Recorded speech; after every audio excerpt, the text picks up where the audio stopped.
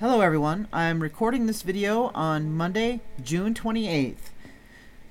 Candus Bly, Summer Wells' mother, did an interview on TV tonight, and I've watched that video several times now, and I'm going to share it with you as well. In that video, Candus talks about what happened that day that Summer was reported missing. Her telling of it begins with being there at the house. My understanding from Facebook posts and from her TikTok are that earlier in the day, she, Summer, and another child were at a swimming hole, and that she dropped that other child off around 2:30 and went home. So then while she was home, Candus and her mother and Summer were planting flowers, and I assume over there by the grandmother / mother, her trailer. And then when they were done, they washed their hands, and Summer got a piece of candy from the grandma. So that would be the candy that everybody's been talking about, and it is actually candy. And Summer got candy from inside grandma's trailer.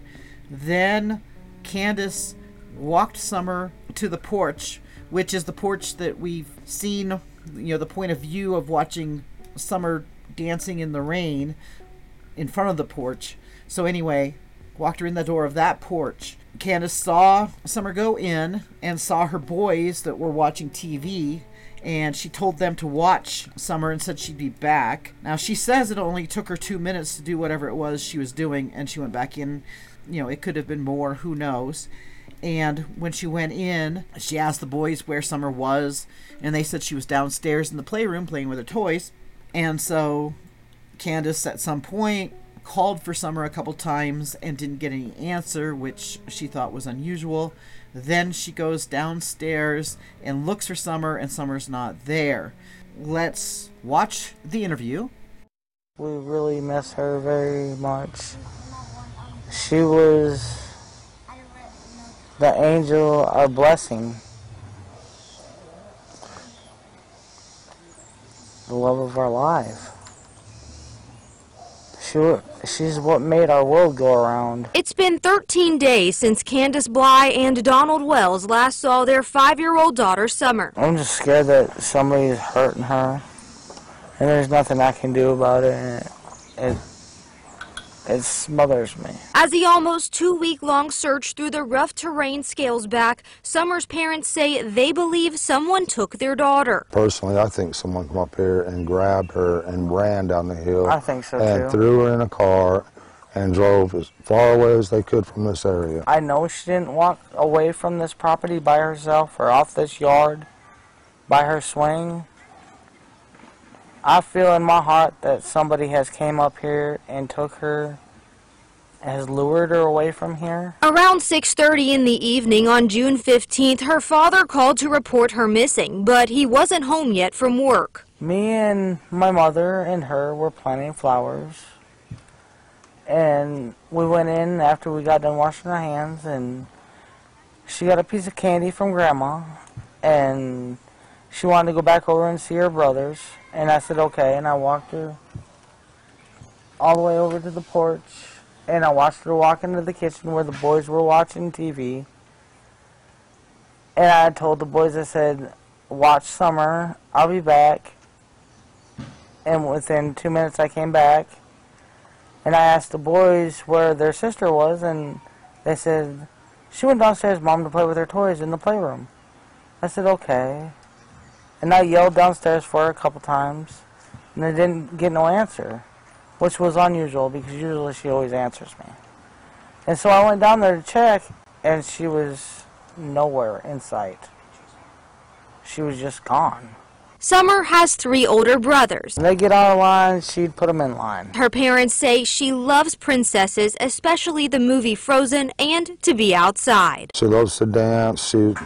She would always want me. She says, Daddy, hold my hand so I can twirl. And she would just like to twirl and twirl and twirl until my arm got tired. She loved to play in the mud and the water and swing on her swing, and enjoy dirt. Now, authorities are looking for the driver of a red Toyota Tacoma that was in the area around the time Summer went missing, and stressing that this person is a potential witness. I've never seen this truck, and I've never heard of it until just recently.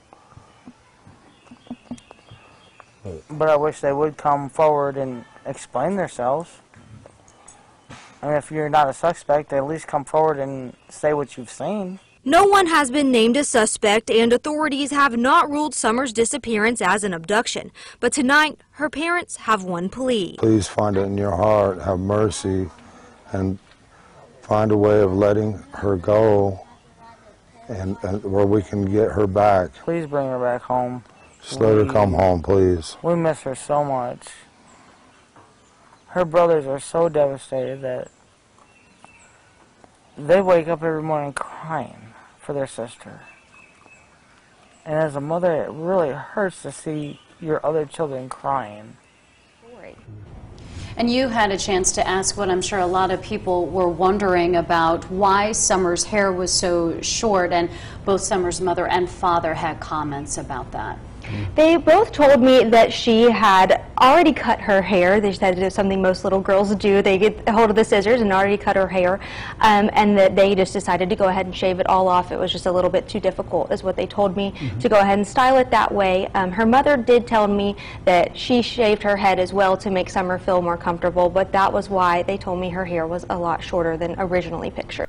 Well, I noticed that both parents had watery eyes. It looked like they were tearing up, and they are both expressing that they're missing Summer and they want her returned. They made a plea, and I noticed that Candus mentioned something about buy her swing regarding Summer when they were thinking about how somebody might have taken Summer, and that is sort of credible to me that she could have left to go play with her swing, because I've seen video of her playing on that swing. She got a lot of enjoyment out of that swing. You know, it's possible that she went downstairs and then decided to play on her swing instead without telling anyone.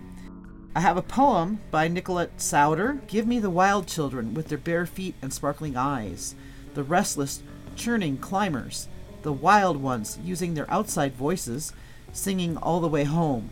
Give me the wonder-filled, glorious mess-makers, dreaming of mountains and mud and aching to run through a field of stars. Mine are wild children. I must admit, I was a wild child. Pretty sure my parents were too. Thank you for watching Another Day in the Car with Julez. I'll keep you updated.